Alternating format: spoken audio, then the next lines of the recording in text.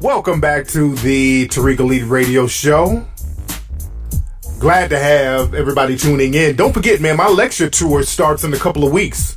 So you guys need to get tickets at TariqLive.com. That's where you can get tickets to join me at the Code of Conduct lecture tour. The game is going to be hot. The game is going to be real heavy. You're not going to want to miss that. I know a lot of you got your discount advance tickets because the tickets at the door are going to be a little higher. But the tour starts in Philadelphia July 5th, Atlanta July 11th, and Detroit July 18th. So it's going to be on and poppin' family. A lot of folks calling in. There's a lot of stuff I want to talk about tonight. This just in, from what I understand, there was a black church in South Carolina that just got shot up. I'm just getting details in now. In South Carolina, there was a church that was just shot up. And some people are saying that it could be a suspected white supremacist who shot the church up. Let me look at what it's saying right now. Police have not confirmed. Let me see what it says. Police have not confirmed the person or location. Hold, wait. A gunman opened fire Wednesday evening at a historic African-American church in downtown Charleston, South Carolina, and was still at large, the police official said. Now, this just happened. Police described the suspect as a 21-year-old white man in a sweatshirt or hoodie and jeans, according to Charleston newspaper. Now, this is developing while I'm talking, family. This is like the church was built in 1891. People, black folks, I've been telling you guys, I've been telling black folks, they're going to start blatantly, forget about the cops. The cops, they've set the tone. But these white supremacists, they've been planning on having a religious holy war against us. They were using these code words, and Coons wanted to argue with me. They were using these code words like Muslim and all that. They really meant us. They really meant us. They were ready, biding their time, to start making all out, straight up and down religious warfare attacks on us. They're not even leaving it up to the cops now. Because you see, when these cops are gaffling up black people, and there was another swimming pool incident over in Ohio this week. The same thing, basically, that happened down there in McKinney, the same thing happened in Ohio. Black kids out there swimming. They made the kids leave. Some bullshit reason they came up with making the kids leave. And from what I understand, they didn't want to give the kids their money back. The mother came up there like, hey, well, can we get our money back? And they didn't want to give the people their money back after they paid to go swimming. So, you know, they were naturally upset. But then the police came and gaffled up all the black kids. I think they broke a little black girl's jaw. She was 12. So these white supremacists are not playing around. These white supremacists are not playing around. All you black folks sat up here marching and praying and forgiving, all you church people, and I'm not trying to disparage anybody. But you're dealing with the religion of white supremacy. That's why my new movie, the new Hidden Colors, is called The Religion of White Supremacy. And I got that title from my brother Neely Fuller because he broke it down. White supremacy is the religion. Black folks, you sit up here and forgive these white supremacists for harming you. And after all that forgiving and all that marching and singing and praying for these sick psychopaths, they come and shoot your church up. God bless the dead, man. I don't know how many people got killed at the church. That's a very unfortunate thing. That's a very unfortunate thing. I hate that happened. But these white supremacists are really letting you know what the deal is. They've always been attacking black churches. These are the same people that blew up churches in the 1960s with black children in them. And y'all still want to sit around and play this game and march and pray for these people. You don't know what you're dealing with. Now, if you're going to be on that suicidal shit, because that's basically what it is. A lot of black people are very suicidal when it comes to dealing with these white supremacists. Well, if you're suicidal, step out of the way and let real people come out here and try to get real solutions on how to deal with these psychopaths.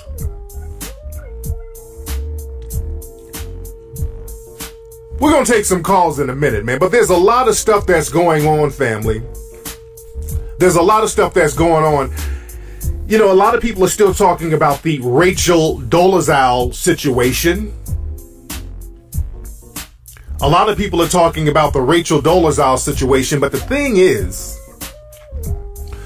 we have to understand when something is a distraction. Now, there's a lot of, it's a very interesting story. It's a juicy, hot topic. There's some more stuff that came out, I think, yesterday about this Rachel Dolezal. She had a brother, a white brother, who they have accused of molesting one of the black adopted children that was in the house. So this story gets juicier and juicier every day. And that's another thing too. In the movie Hidden Colors 2 and 3, which everybody, if you're listening, you should have that right now. You should go to hiddencolorsfilm.com and get Hidden Colors 1, 2, and 3. But in Hidden Colors 2 and 3, we talked about what happened when a lot of these suspected white supremacists, they're out here adopting these black kids. We went really in depth in it in Hidden Colors 3. We told people what the real deal was. See, black people got this whole thing where it's a white person adopt a black kid and you got to praise them because it's like an episode of Different Strokes. You get a rich white benefactor who adopts you and they give you the lap of luxury. It don't really work like that. We broke that down in Hidden Colors 3. We told people that these people be raping these kids, boys and girls, molesting them, turning them into house servants. I live in LA and I see little black African nannies all the time at the mall walking around with these white kids. And these were people who used to be, they adopted them as kids and now they're running around being nannies or slaves, basically. Y'all got to understand how sick some of these white supremacists are, man. Their mentality is deceptive. Black folks are going to have to realize what you're dealing with. When they going back to the old school thing of shooting up churches, because that's what they've been wanting to do. They've been wanting to get bold like that and shoot up churches. They've been using these code words on y'all asses for the longest, and black folks want to sit up and argue with you. I've been telling folks, and I'm not trying to pat myself on the back, but I've been yelling at the top of my lungs, hey man, these people are using a bunch of code words like Al Sharpton and Muslims and Islam. All of those are code words for black folks.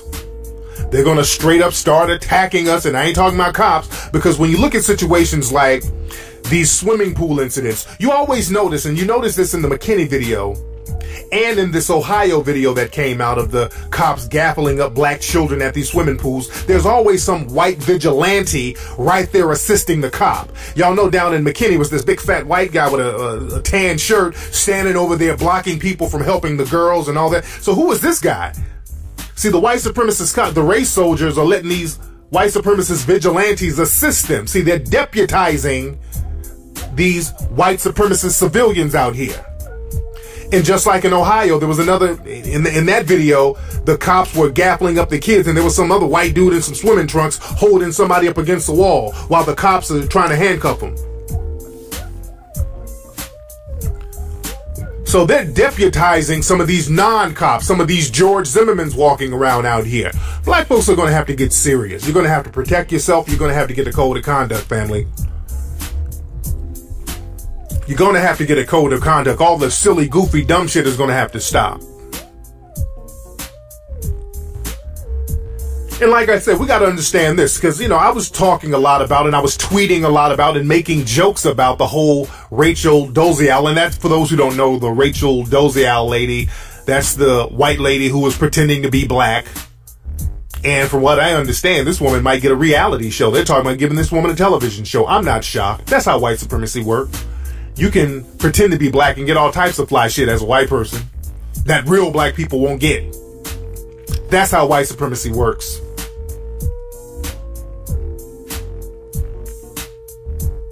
But the thing is, with this story of Rachel Dolezal, I noticed something. They're really milking the story. They're really, really, really milking the story. And I'm like, okay, what? it's almost like overkill. I mean, why are they really milking this story? This is all you hearing. The whole week you keep hearing about Rachel Dolezal. She did this, she did that. I mean, they're just going in. Just really overkill. And again, I discussed it on my Ustream show this Sunday, and a lot of people have been talking about it. I tweeted jokes and the whole nine. But this week, I noticed something. There's a situation going down in the Dominican Republic right now that the media is ignoring the hell out of. They're going on and on about this Rachel Dolezal situation, and now that is acting as a smokescreen to what's really happening down in the Dominican Republic right now, which is real serious. In the Dominican Republic right now, 2015, they are having a racial cleanse of dark-skinned black Dominicans under the guise of getting rid of the so-called Haitians. This is what they've done. This is how deceptive they are. And this is how deep the white supremacists get down. Because again, the Dominican Republic, when you look at the Dominican Republic, you see a lot of dark people and black people down there. But it's really run by the white supremacist elite. And the U.S. supports the Dominican Republic a lot. As a matter of fact, when they had this guy Trujillo back in the 1930s, 40s, and 50s, when they had him in there, he was funded and backed by the U.S. Marines and the whole nine yards. So the U.S., they put puppet governments in the Dominican Republic. And the Dominicans, they've always had this colorism thing where you have jet black people who don't want to identify with being black. A lot of them identify themselves as white. They identify more with Spain. And I've been to the Dominican Republic. I've seen this firsthand, by the way. I've been there. I've seen it.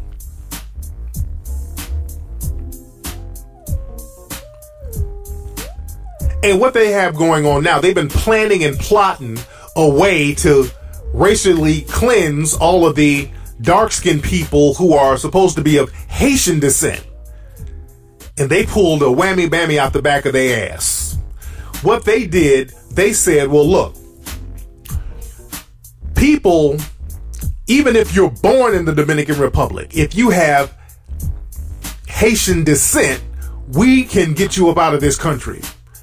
Even if you're born on Dominican land, even if you're born in the country, even if you've been here for generations, even if your mama was born here and her mama was born here, if we see that you have some Haitian descent, you're going to have to prove that you're a citizen, because now we've retroactively made it so that you're not a citizen if you have Haitian descent. They did some old throwback whammy-bammy law that they threw on the people saying, okay, now you ain't really citizens. So now you got to prove your citizenship if you look like you're a Haitian. This is what the deal is. This is what the deal is right now. The media, they keep saying, well, they're trying to get rid of the Haitians. They're not trying to get rid of Haitians. What they're trying to do is get rid of people who were born in the Dominican Republic, who are basically black Dominicans. They're trying to say, okay, look, you black as hell, blacker than some of these other people, so you must be Haitian. So now you gotta get the right paperwork in order to stay here now, because you're not really a citizen. And what they do, they make the paperwork deliberately difficult to get a hold of, because a lot of people don't have birth certificates who stay in the rural areas out there. So now you're going to have hundreds of thousands of people who are basically stateless, because a lot of these people who are actually Dominican, they keep in the media saying that they're Haitian. So they can't really go back to Haiti because they're not Haitian citizens. They weren't born in Haiti. They were not born in Haiti, so they're not Haitian citizens. So Haiti is like, wait, why y'all sending all these people over here? They weren't born here. So now they're basically non-citizen stateless people, and they got like concentration camps set up, and this shit is going down right now. And what happened, they're doing it real swift. They just announced it real fast, like, hey, in about a week, all you people, if you don't have the right paperwork, you're gonna have to get the hell up out of here. And basically they're targeting dark-skinned Dominican people, Haitian is the code word. Again, they use the white supremacist code word. Haitian is just a code word for dark black. Haitian is a code word because they know using the UN charter where you can't use a person's race to target them, they're going to pretend they're targeting people based on their nationality, but nationality-wise, the people they're targeting are not Haitian. So what the hell do they keep saying Haitian for? They keep saying Haitian as a code word for black. It's some real slick shit that's going on. So when people say, hey man, the Haitians gotta go, these are not Haitians. These are dark-skinned Dominicans. Always remember that. They're going to try to be deceptive. If you see the footage talking about they're trying to get the Haitian immigrants out, they're not Haitian immigrants. They are dark-skinned Dominicans who were born in the Dominican Republic. That's basically the same thing as saying, hey, look, black person, you got to go, man. Yeah, you're going to have to go back to Ghana. You're like, what? I've never been to Ghana. Yeah, but you haven't proven you're a citizen. But I was born here. No, I mean, you were born here, but that don't mean you're a citizen. Your mama wasn't a citizen and your grandma wasn't a citizen, but I was born here. No, you got to show us the right paperwork showing that your grandparents were citizens. And if you can't show that, go stand in that long line that's a mile long and try to get to the front of the line by the deadline, which is tomorrow at 7 o'clock. And if you don't meet the deadline, well, we're going to have to put you in the welcoming centers / concentration camps until we figure out what to do with you. That's exactly what's happening in the Dominican Republic right now. It's some crazy genocidal concentration camp Nazi shit that's going on right now, and the media is quiet as hell about it. Some people in the chat room are saying the same thing. They do that to us now, as a matter of fact. See, black folks, the reason this is so important, we have to understand this. What they doing to the people in the Dominican Republic, they can start doing the same thing to us. Right here in the United States, they can start doing the same thing to black people because technically they got all types of Supreme Court rulings to say that we're not citizens. They can just use the Dred Scott decision that nobody likes to talk about that says a black man has no rights that a white man is bound to respect. And I don't know if the Dred Scott decision was overturned ever.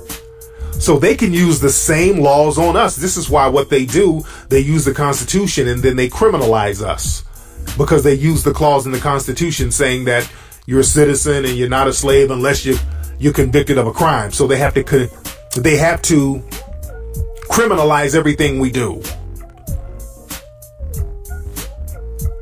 That's why they got all these old arbitrary laws around the country that only seems to affect black people. They got like no sagging laws where you sag your pants, you go to jail or you get a fine. They had stop and frisk where they basically just walked up to you and criminalized you. Hey, you fit the profile, let me pat you down. Or they can just walk up to you and say, hey, we got a call that you were doing something suspicious. See, everything a black person does can be criminalized. Well, you have on a color purple, so you're part of the Grape Street Crips. That's a gang color you have on. So they find different ways to criminalize us. This is why they get black people and put them in Rikers Island. There's so many cases of black folks going to Rikers Island for years and never being charged with anything. You got people going to jail for years and not being charged. And they got to sit in jail until a court date, and they set the court date whenever. So you're sitting up here warehoused in jail for nothing. And your life is being destroyed. We got to understand how white supremacy works, man. This thing is real heavy. And again, some of y'all, there was some Dominicans arguing with me talking about, oh, you don't know the facts, you're spreading misinformation. I'm like, shut your little self-hating ass up. Any so-called Dominican person who says I don't know the facts, shut your little self-hating ass up. You ain't white. So y'all come over here, y'all fake the funk around us, but when y'all look at their licenses, they have white on their license. They try to identify with the white supremacists. And some people trying to argue with me talking about this ain't race-based, it's about immigration. It is not about no immigration. This is all about race. The people there are not immigrants. They were born on that land. They're not immigrants. Haiti has always had this racial thing going on where brown people are pitted against darker people. That self-hate thing that was put into the minds of people there collectively by the white supremacists. Trujillo, one of the dictators there in the Dominican Republic back in the 1930s and 40s, where he killed thousands in a short period of time too. That man ordered the murder of thousands of dark-skinned Haitians. They had what was called the Parsley Massacre. And I talked about that on my show before. Again, they wanted to get rid of the blacks by using the guise Haitian. Under the guise of Haitian, they murdered up to 30,000 people in 5 days. See, they do this shit and they do it real fast. When the shit goes down, it goes down fast. So by the time the UN gets involved and all these other people, the damage is done. So now people can play dumb after the fact. But they do this thing very fast. In Trujillo, they killed 30,000 people in less than a week. Trujillo, with his little self-hating ass, he was a Dominican Republic leader. His ass used to wear makeup in order to look lighter. Look that up. Trujillo, the dictator in Haiti, not Haiti, in the Dominican Republic, his ass used to wear makeup in order to look whiter out there. Just like Sammy Sosa. I'll look up Sammy Sosa. Y'all see what he did. Sammy Sosa was a dark-skinned black Dominican. That motherfucker looks like Ricky Ricardo right now. He done did all types of shit to his face and straightened his hair and put in eye contacts and shit. It goes deep out there, man. It goes real deep. But look at these very deceptive terms they use, like welcoming centers. That's real slick. That's a real deceptive term. See, the thing is, white supremacy, it's based on deception. They do things in a very deceptive manner. Those welcoming centers, those are nothing but concentration camps. Nothing more, nothing less. They're just concentration camps. You know, they got the same thing in Cuba. They had the same thing in Cuba back in the 80s when the Cuban refugees were there. They would have them in welcoming centers, and the Cubans had to literally riot to get up out of those welcoming centers. Go look at the movie Scarface. That's what that was about. They were in those welcoming centers, and they had to get about that life to get up out of there. But it's heavy, man. Let me get some calls from the family, man. The phone number is 818-850-5404. Let me see who's on the phone. What's up? Who's calling? What's up, Tariq? What's up? Who's this, man? What's up? It's Omar from Fort Lauderdale, Florida. Man, what's going on down in Florida, fam? Man, it's crazy, man. Just out here trying to get it, you know what I mean? No doubt. But I wanted to touch on the Rachel Dolezal. Go ahead, man. What do you think? You think she was like a hired agent from the dominant society to kind of keep us, racially charged because of what's going on already in the news? What's your take on, the whole Rachel situation? Yeah, man. I talked about this on my Ustream show. I think that it's possible that Rachel could be an agent because the NAACP, they have had a history of having agents within the organization who would spy on black people. They've always had that going back to the 1920s because the NAACP was founded by white people. And they've also, and I talked about this Sunday, they've also had a history of putting in black people who could pass for white. Or people who claim black who could pass for white. They had one gentleman named Walter White in the 1930s and 40s. She obviously is a white woman, and then, all of a sudden she's identifying herself as black. Right. But, at the same time, the whole situation of her adopting black kids and then the black kids kind of accepting her as, so it just seemed weird, like they pieced it all together in the media to kind of. That's what I'm saying, brother.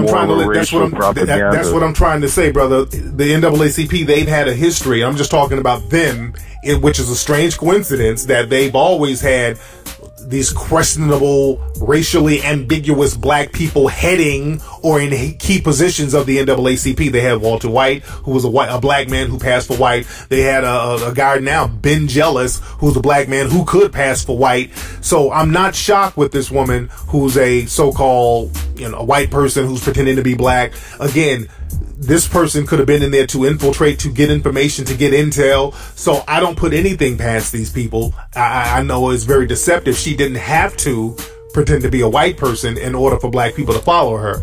Because black people, we follow white people, anything they do. But again, we let our guards down when it comes to being around certain black people. So I'm thinking they probably, and this is my conjecture, I don't know how true it is, but they could have just had her play the black role so that other black people can let their hair down and let their guard down around her so they can get information about just anything about what's going on in the black community. Because I know she's part of that whole Black Lives Matter thing, which I've told people that thing is backed by the white supremacists, and it's farcical all the way from the top to the bottom.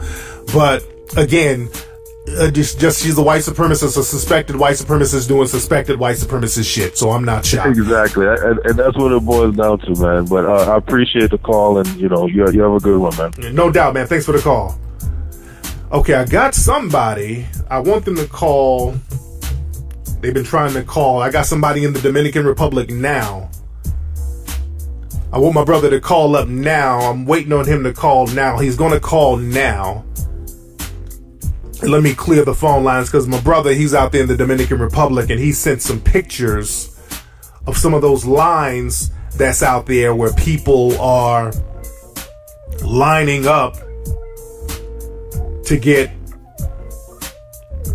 so-called citizenship when they're already citizens. They've already been born on that land. So my man, Tariq Nasheed, I need you to call up, brother. If you're listening, let me get another call until you call up. What's up? Who's calling? Hey, Tariq. This is Emmanuel again, calling from ATL. Hey, what's up, man? What's going on with you, Emmanuel? Man, I'm getting really sick and tired of this Rachel Dolezal thing because, black people, what they don't understand and what you spoke about was that most white people actually like black people. But the way they operate is the system itself is systematic. So, like Donald Sterling, how he gave money to the NAACP, Mark Cuban, yet these people, they get caught saying slick shit about black people. And, honestly, I really pity you because the 2015 Coon Train is going to be past full. Like, I don't know. You're going to have to do director's cut of the Coon Train. Dude, the Coon Train, if there's an overboard on the Coon Train, there's no more seats left. I mean, everybody jumped on the Coon Train now, man. Good Lord. Edition, brother. Like, thank you for taking my call, though. Thanks, brother. I haven't done another Coon Train because, hell, who ain't cooning at this point? All the Coon Train seats are filled. I mean, hell, when you turn on the TV, it becomes a Coonathon. And that's the white supremacists. They know how to pick them. They got a whole Rolodex of coons. And not only that, back in the day, they used to have their little go-to coons. Now you got people standing in line to coon. It's crazy right now. Okay, waiting on my brother to call up. Let me see if I can call him. My man is in the Dominican Republic. Let me see if I can call him real quickly because he said he's trying to call me and the phone lines are tied up. So let me see if I can give him a buzz. Hold on, what country, region? Hold on one second. Let me see. United States. I'm trying to call him on Skype. Hold on one second. Okay, let me call him and see if it works. Oh, I think that was him just trying to call me. Hold on. Hello? Yo. What's up, player? What's good, fam? What's up, man? Tell everybody your name, fam.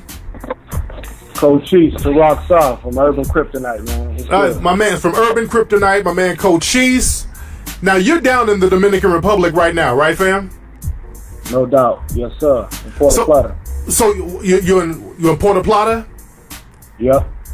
And are you from there? Well, your family there, from there? Yeah, part of my family's from here, but I was born in Detroit. But I still spend a lot of time here, you know, doing different projects and stuff. But I'm a citizen here too, just like in the United States. So there you go. Dual citizenship. Yeah. So I was explaining to everybody what the situation was down there. So if I got it right, they're targeting black people down there who are born in the Dominican Republic, but they're now saying that they're not citizens. Is that correct? Yeah. How it's going is if you came in after something like 1930, 1920, if you came in, if your great-great-great-grandmother came in and she came in illegally, they don't care if you were born here.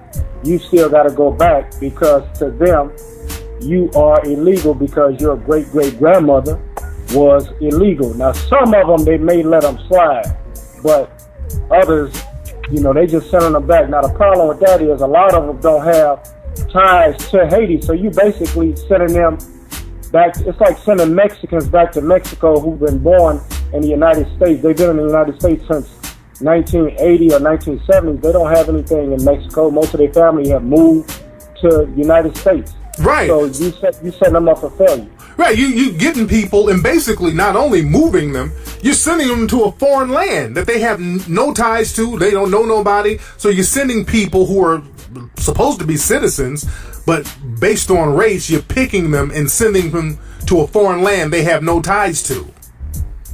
Absolutely. That's absolutely what. Let me give you a deeper perspective though from both sides. What the Dominicans are saying is, look, you're devouring our resources because you've taken all the resources from your land and now you coming over to this land. So you're here illegally, so you have to go. So I don't know how much you guys know, but not allegedly, they did burn the Dominican flag in Haiti at the consulate. So they had to close the Dominican consulate down. So that did not help. Now, every day, a couple of days out of the week, at Dajabon, which is the border of the Dominican Republic and Haiti, there's a lot of transactions with avocados, different fruits, meats, all of that kind of stuff. So a lot of the Haitians depend upon that. So once that consulate got closed, a lot of those transactions got closed, and that basically rose the tensions because allegedly the Haitian president did not do anything. Now the Haitians are saying, look, this is our shit here. This is our land anyway. Y'all took our land. That's what the Haitians are taught in school. That's what they're saying. So they like, well, kind of like the Mexicans are about Arizona and California. Well, this was ours anyway, so we really should just be here. You really need to let us stay here anyway. So the Dominicans like, well, y'all taking jobs from us.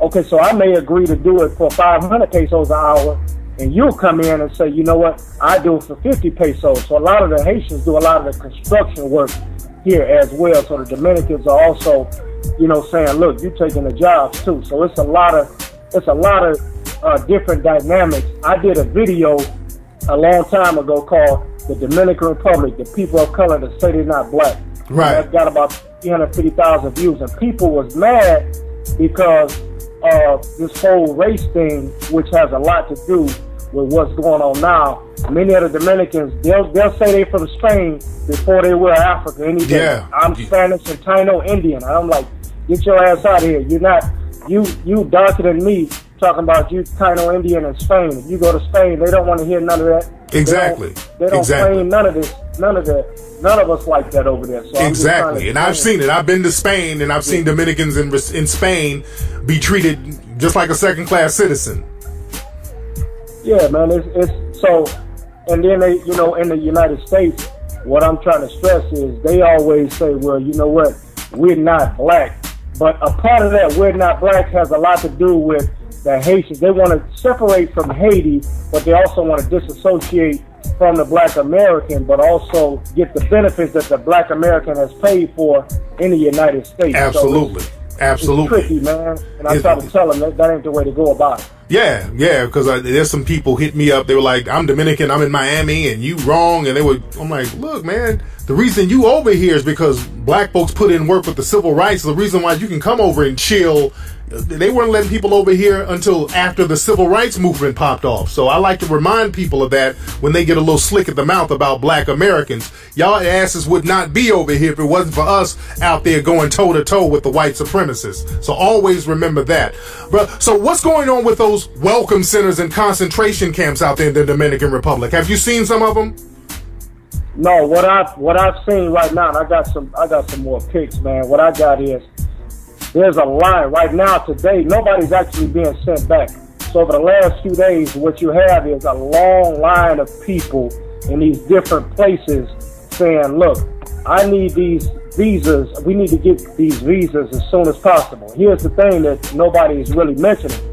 They allowed, the Dominican government said, "We're gonna give you a year to a year and a half to get your visa or to show that you are legal in this country." The caveat to that is somehow a lot of these Haitian papers got lost in the records or whatever. So you deliberately got lost because what happened? They took a lot of the Dominicans. I mean the black Dominicans who had Haitian descent. From what I understand, the government took their documents from them. They said, "Hey, y'all need to come down and show your documents and leave your documents with us." And they never gave them back to them. They never gave the documents back. So now these people don't have any documents, a lot of them. And now they're asked out, and now they got to stand in line for new documents. So they deliberately made it extremely difficult for them to show these documents. And that's an old trick. That's an old white supremacist trick. Yeah, man. You're basically saying, well, you didn't prove it. I gave you a year and a half. Right. But at the same time, you're like, well, how am I going to prove it when you're the one that controls the paperwork, the birth certificates, and all of this? I can't prove it if you've done whatever you've done to it. So now I got to scramble on the last day, which they'll start the deportations tomorrow. But it's been long lines, basically all day, heavily guarded, military, all of that, you name it. And wow. You know, our people are not happy, man. You know, I can imagine, man. Yeah. Man, all right, man, keep sending pictures, man. What's your website, brother, so people can go and check out your stuff?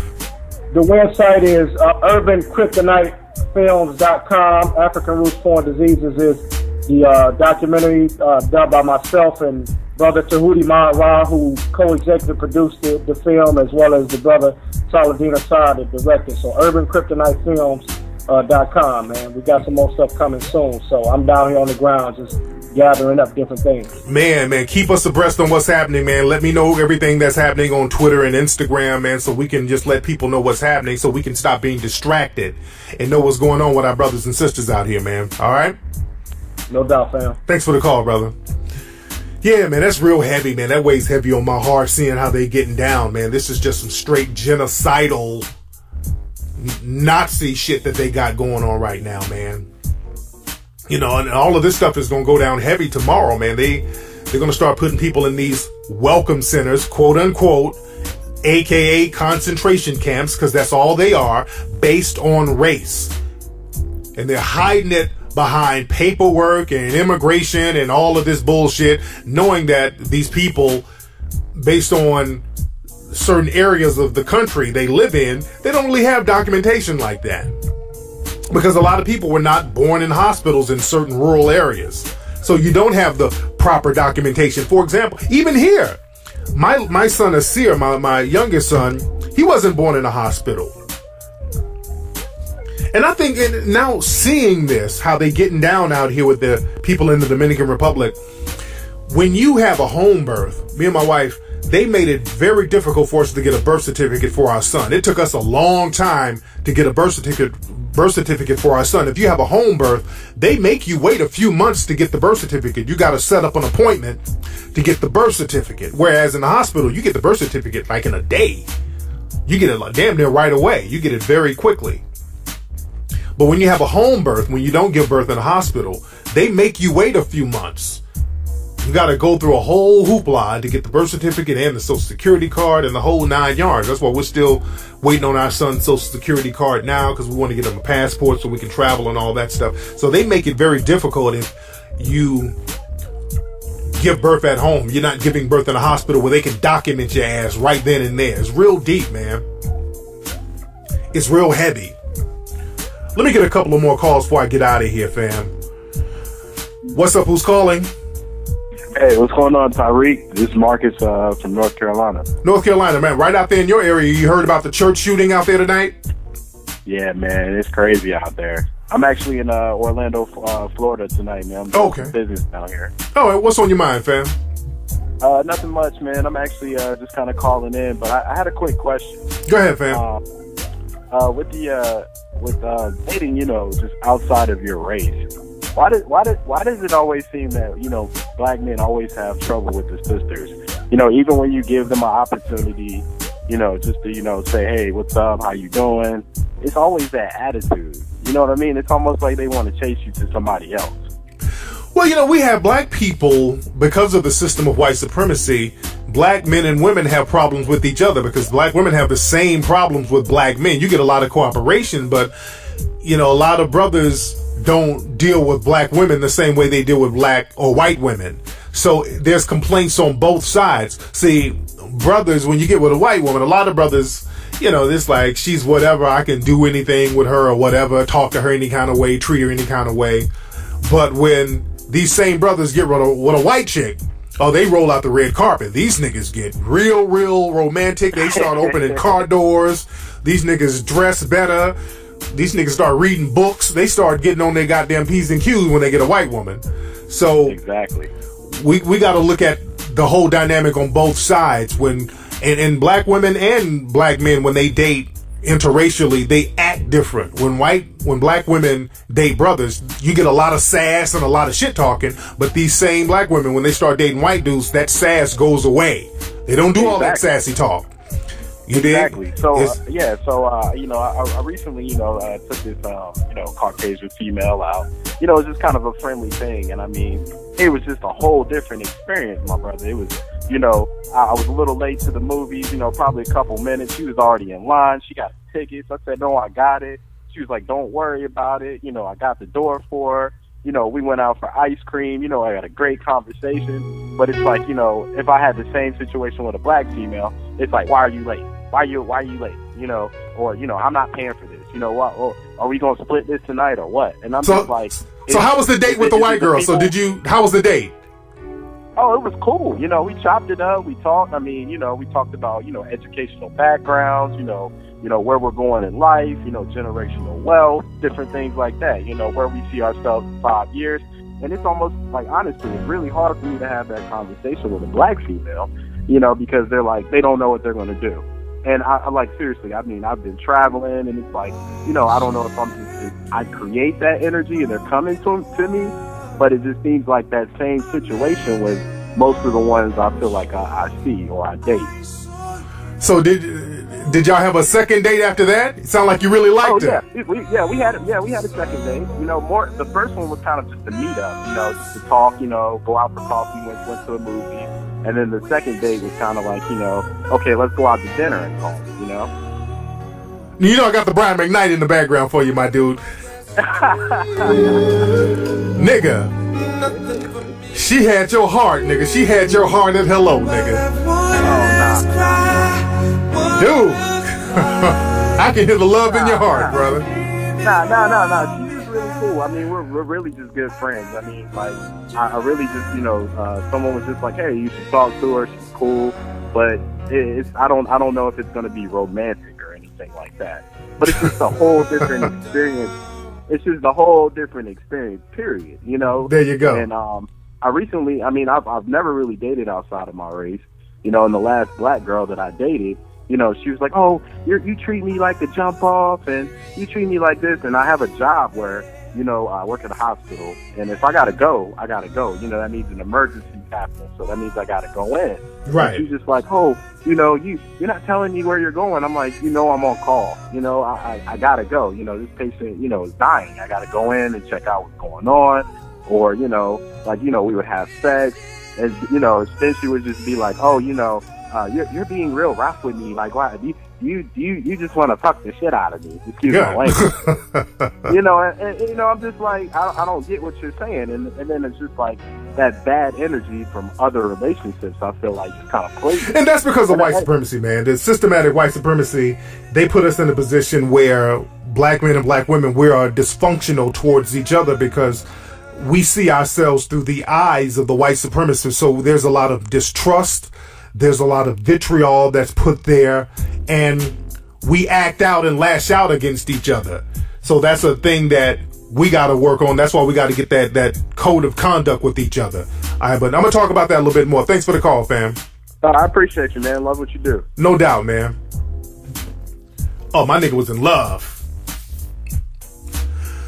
But yeah, man, it's very funny how the white supremacists, they will create a certain dynamic with us socially. And Neely Fuller talks about this. He talks about how we black people, we become very poisonous with each other. We become very poisonous with each other in our relationships. And when we deal with each other, it's very dysfunctional, but we do not have those. We'll let those dysfunctions go when we deal with other people. Now, the way that brother described dealing with that white woman, he was on his P's and Q's, just like black women, when they date white men, they're on their P's and Q's. But we have this thing where we don't value each other, so we'll often try to tear each other down. Y'all see the stuff that's going on with Brother Umar right now. And I talked about this on Sunday. There was a situation where Brother Umar Johnson, he's a single brother. He met some woman who, you know, she was a fake Hotep chick. You know, she had the herbal tea, Kundalini hat, kente cloth, shea butter shit going on when he met her. Then later on, after he smashed, found out she was a stripper. And I think he still smashed because it's like, whatever. And then she so-called tried to out him by putting out their text messages that they had between each other, which weren't, you know, there was nothing to out. He was basically, hey, let's meet up. Let's hook back up. You know, I want to make love to you, whatever. So it wasn't nothing bad, but they're trying to make some kind of scandal out of it. But that just goes to show the kind of poison that we have, even so-called conscious people who are supposed to be conscious. And I've talked about this.